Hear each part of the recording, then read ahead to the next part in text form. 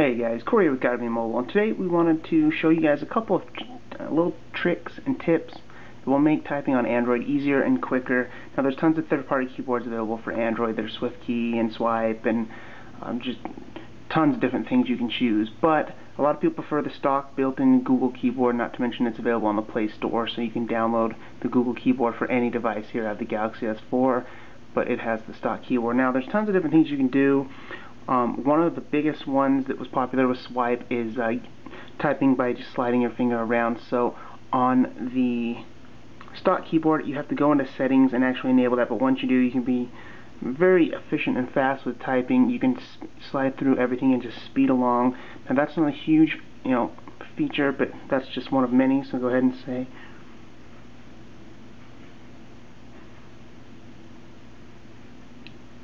go ahead and type. This is typing with speed, and obviously you just slide along, and that's a gesture typing, makes it very quick. But one thing that's really cool is if you see here, there's three little dots at the bottom of speed.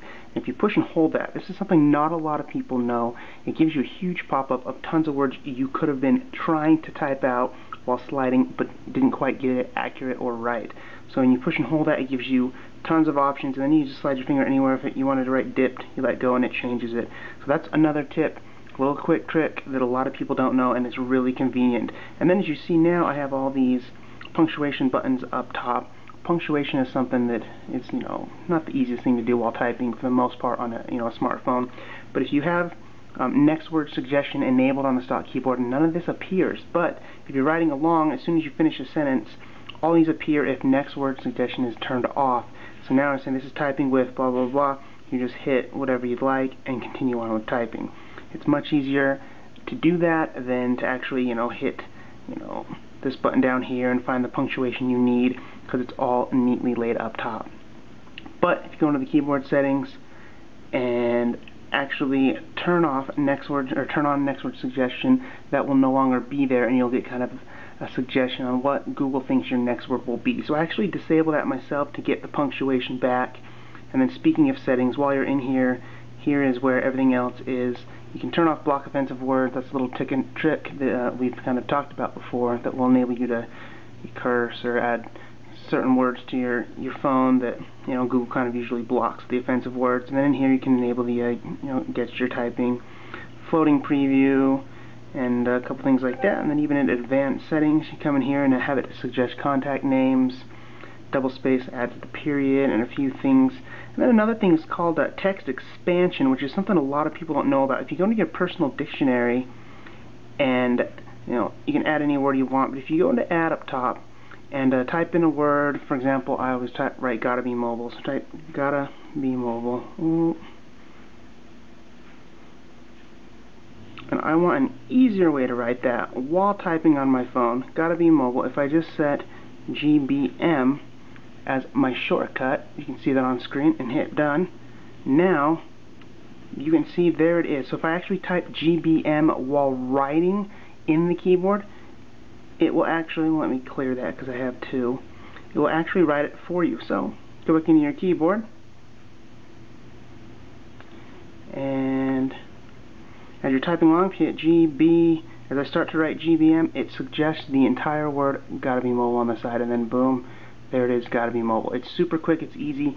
You can do that for email addresses, passwords, anything you really want to do, you can use that, and it's super quick and easy. So that's just one thing that's called text expansion, and I use it for all my email addresses. I cleared them all out for the video, but that's a super easy one. And another thing here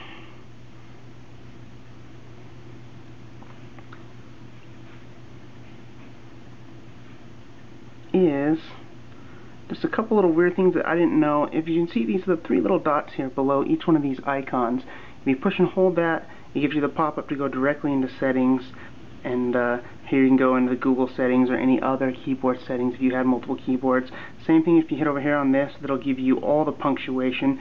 So if you wanted to enable the next word suggestion like we talked about before, which would be up here, there's a button down here that will give you all the punctuation you'd like. So it's kind of goes both ways. And another thing here is when you're typing up top, whether you're putting in a password or filling out a form, down here becomes return. And if you push and hold that, you can go into a couple different things, or next, which will automatically drop you your typing back down to this input field. So this button, if depending on where you're at, will be return or previous. You can jump back to different input fields if you're filling out an address or what have you. That's something a lot of people don't know. It's really neat too. And then the last thing I wanted to show you real quick without taking too much time, you highlight everything in a message and hit the lowercase or uppercase button. Everything is now lowercase. You can see the GottaBeMobile, everything went lowercase. You tap that again, everything went uppercase. And that's just kind of something that a lot of people didn't know. That's also really kind of convenient and nifty to make typing even quicker. And these are just a couple of many tips and tricks. There's tons of different things. There's tons of different keyboards. Lots of different stuff that can make you better and faster when it comes to typing on Android. But this is the stock Google keyboard. Get it in the Play Store. Thanks for watching, guys.